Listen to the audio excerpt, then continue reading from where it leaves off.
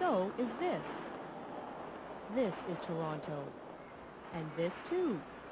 And this. And this.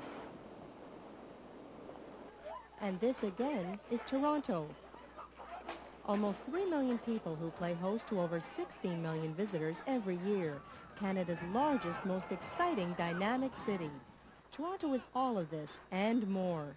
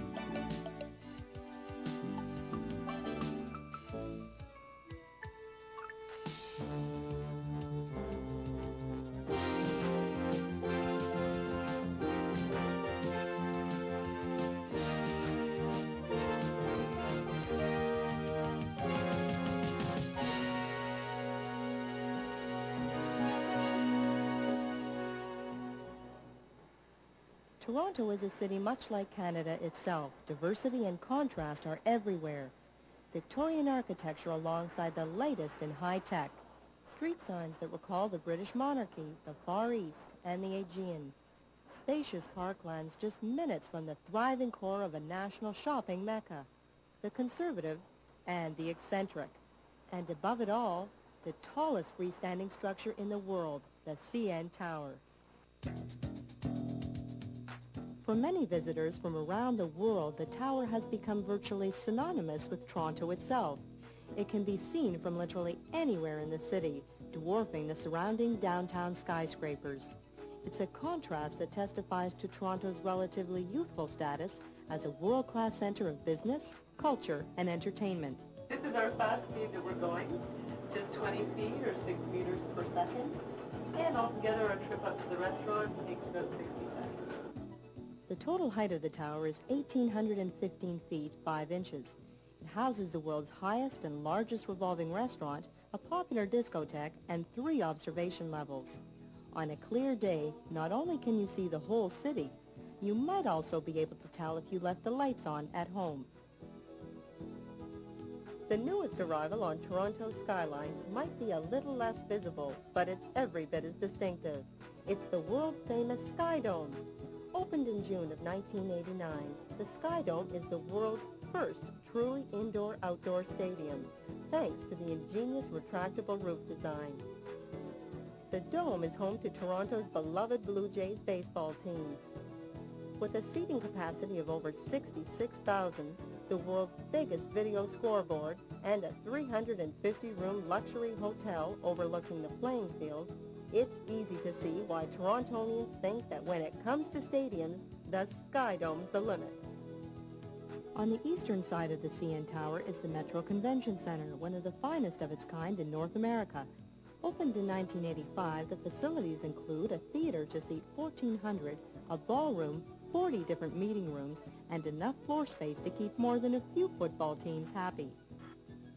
While the Metro Convention Center aims to make your business a pleasure, the most popular attractions in the city make it their business to bring you the simple pleasures of just having fun. Which leads us, and several million others, to Ontario Place. Here you'll find a dome theater where the movies are 6 stories high. An amphitheater featuring everything from circuses to symphonies and rock concerts on a revolving outdoor stage. Pleasant diversions for grown-ups and little tykes too. Ontario Place is 96 acres of excitement, education, entertainment, and relaxation, all brought together with spectacular results.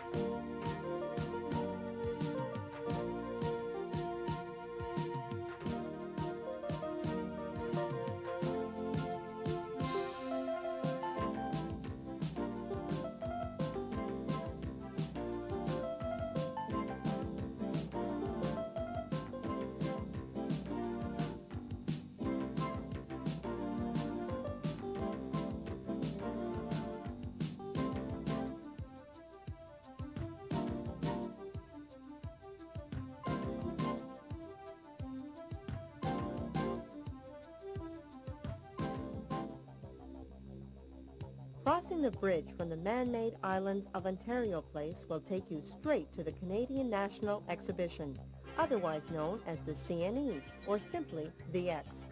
Held each year in late August, the X is the biggest exhibition in the world, with rock concerts, exhibits, air shows, and Canada's largest midway, all ready to spark up your summer.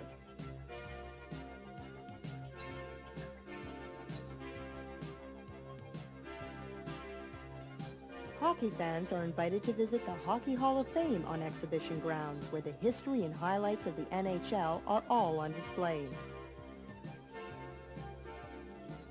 The X is also an important part of Toronto's history.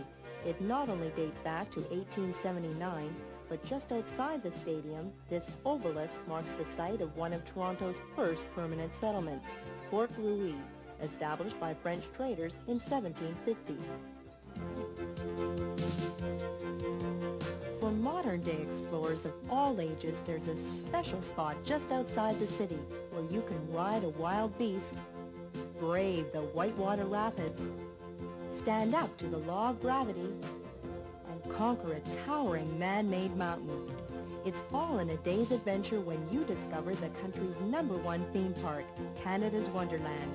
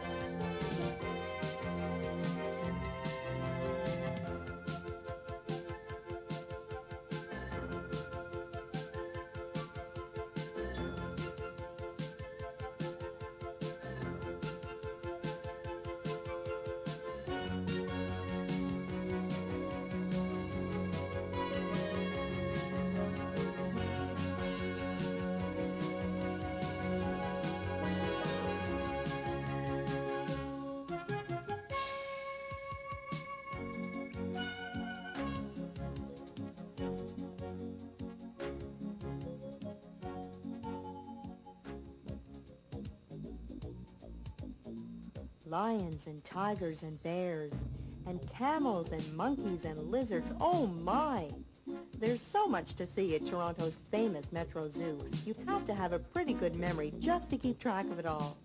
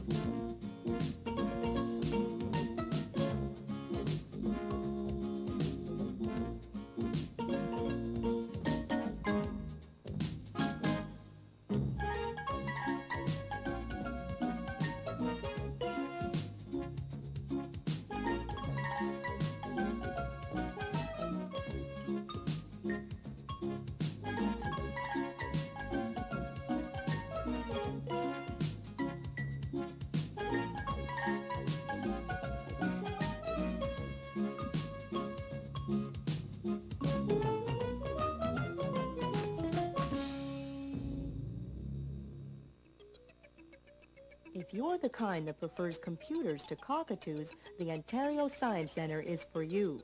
Push, play, touch, and see for yourself. The mysteries of science come to life in over 500 fascinating hands-on exhibits.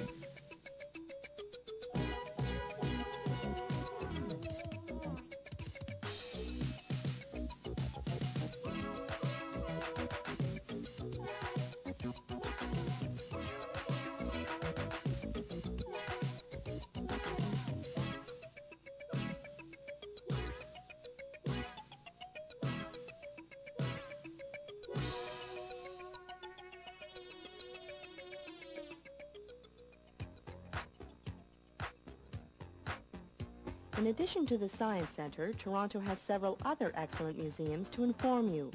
The Royal Ontario Museum, known as the ROM, is the largest public museum in Canada. It features extensive displays of Canadian history, dinosaurs, Egyptian and Greek relics, and one of the finest collections of ancient Chinese artifacts to be seen anywhere on the continent.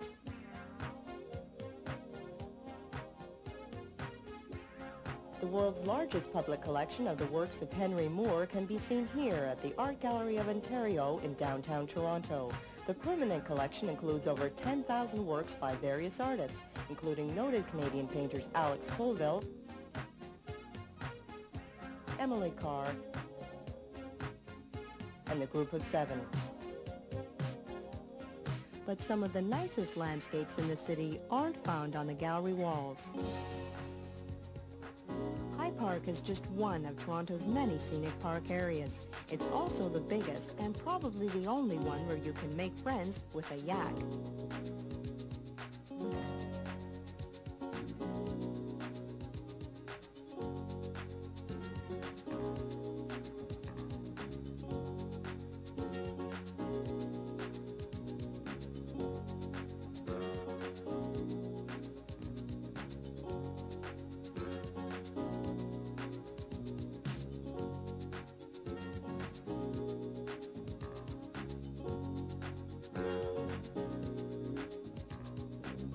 Flower lovers will appreciate Allen Gardens, a greenhouse and park that added a generous touch of color to the downtown area.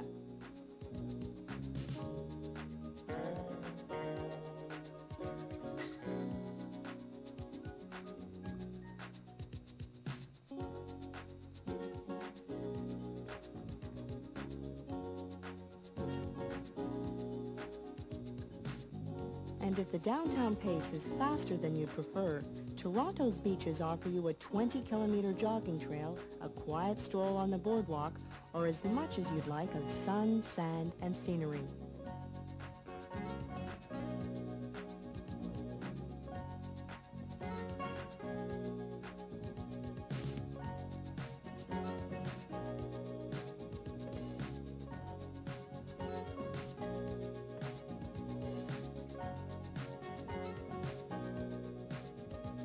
When it comes to the serious business of picnics, frisbees, and deep contemplation, the city's leading leisure experts can usually be found here on Center Island. Access to the island is provided by ferry boats, and when the sun is shining, it's men, women, and children first.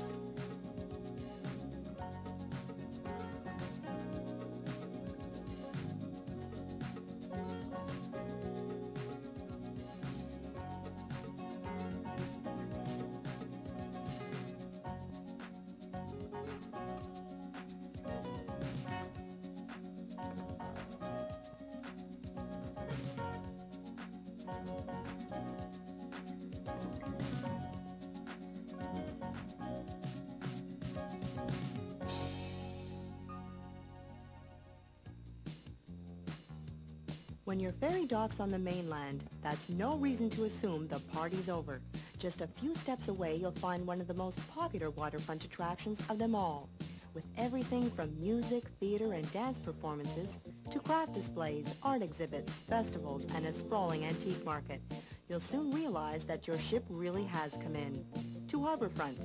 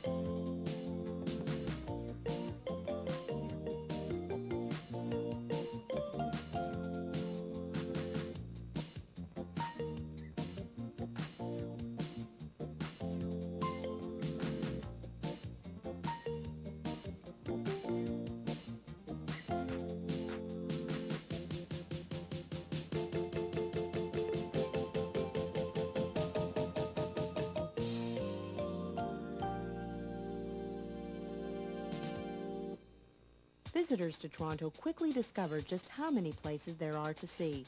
And the next thing they learn is that half the fun is getting there.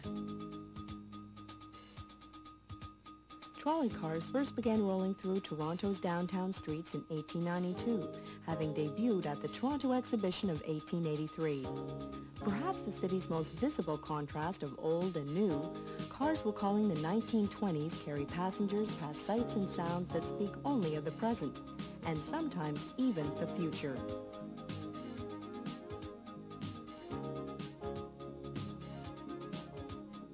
Queen Street West is a creative capital for all of English Canada.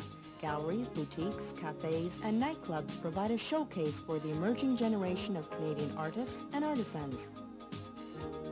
The streetcar in West Dundas travels through what would appear to be another country altogether. Shop windows, street signs, and passers-by all seem to speak a foreign language. And as a matter of fact, they do, because you've arrived in Toronto's Chinatown.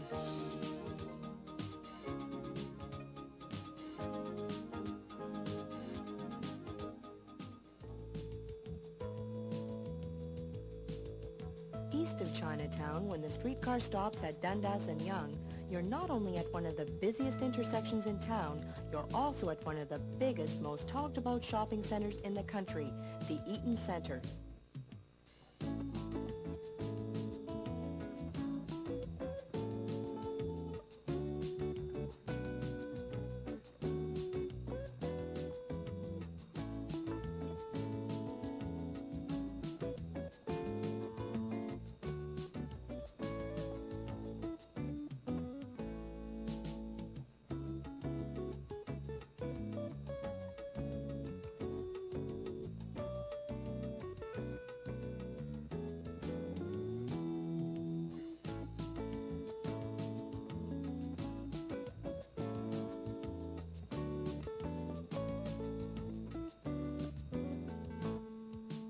Yonge and Bloor Streets, Toronto's two major arteries, intersect at the heart of the sophisticated uptown shopping district.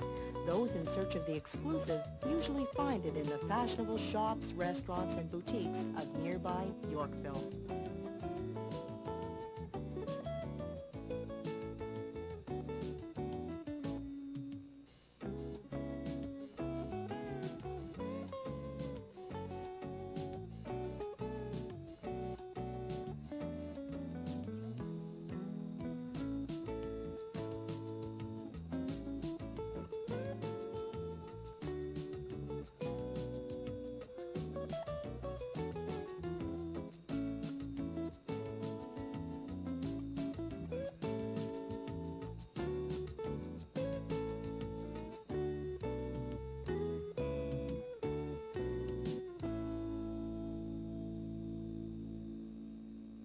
Here, try this out. The nice spiced dill Havarti here.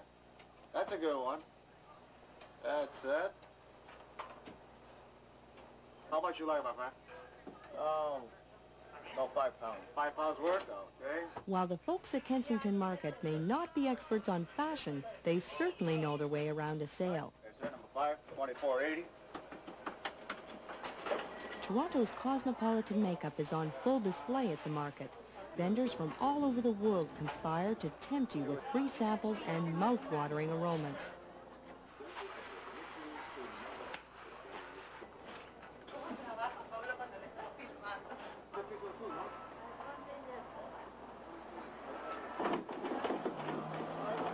The St. Lawrence Market is found indoors near the waterfront on East Front Street.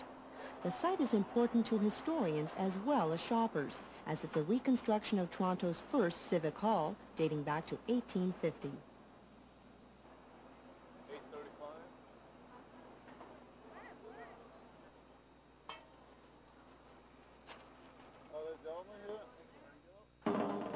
Toronto's past is as colorful as its present, and of the many historical sites within the city, one of the most exciting is Fort York.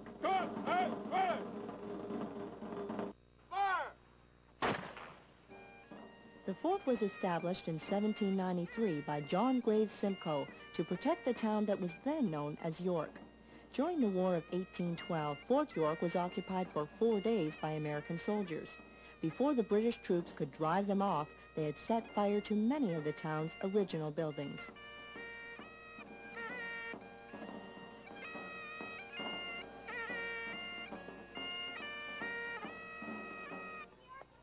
In 1834, the town of York was officially renamed the City of Toronto, a name taken from the Iroquois meaning the meeting place. Ontario's earliest days can today be experienced firsthand at Black Creek Pioneer Village.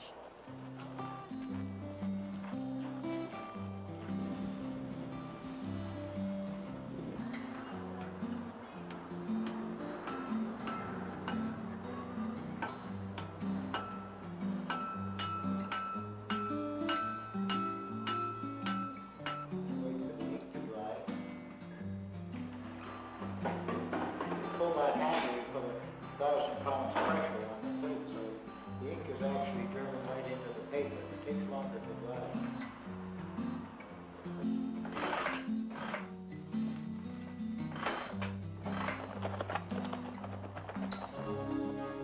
It seems hard to believe, but the city that today is one of the world's leading centers of big business was once nicknamed Muddy York because the streets washed away with the rain. Toronto's busy downtown core is home to most of the surviving historical landmarks. Mackenzie House was the home of Toronto's first mayor, William Lyon Mackenzie. A fiery Scotch reformer, Mackenzie once led an armed rebellion against the government in 1837. Today's mayor works out of the futuristic City Hall building, overlooking Nathan Phillips Square. It's a popular spot for civic events, and in the winter, a rink for skaters. Across the street, Old City Hall, built in 1899, completes the picture. Toronto is the capital of the province of Ontario, and since 1892, the provincial government has met here at Queen's Park, in the stately legislature buildings on University Avenue. Nearby is the University of Toronto, established in 1827. It's Canada's largest university, and one of two in the city. The most eccentric landmark you're likely to see is Castle Omagh. This 98-room medieval castle was built in 1911 by the incurably romantic Sir Henry Pellet. Though it's now in the heart of the city, the castle was originally built as a hunting retreat, far away from the busy downtown streets. Back then, Toronto was known as Toronto the Good and the City of Churches. Several of the city's downtown cathedrals date back to the 19th century, when the city was a Puritan community that all but closed on Sundays. Today, however, it's a very different story. First-class restaurants and enough nightclubs to keep you dancing till dawn. After dark, Toronto the Good becomes Toronto the Great.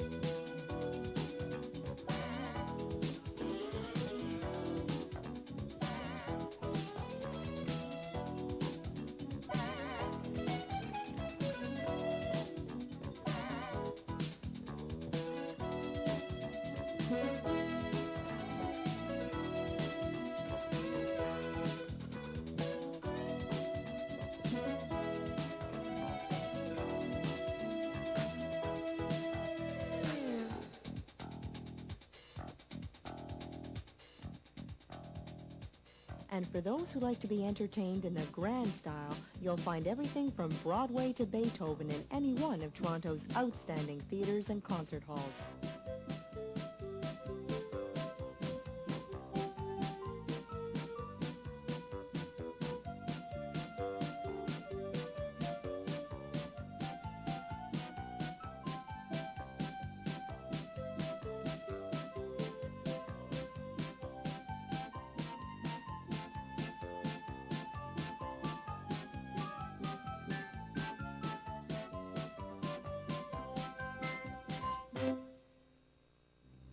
Sometimes, the best way to spend your evening in Toronto is to simply relax and enjoy the view. Like Canada itself, this is a city of enduring charm and compelling beauty. Just as millions of people visit Toronto each year, millions more return. Centuries ago, the Indians named it and meeting place. Nothing could have been more appropriate.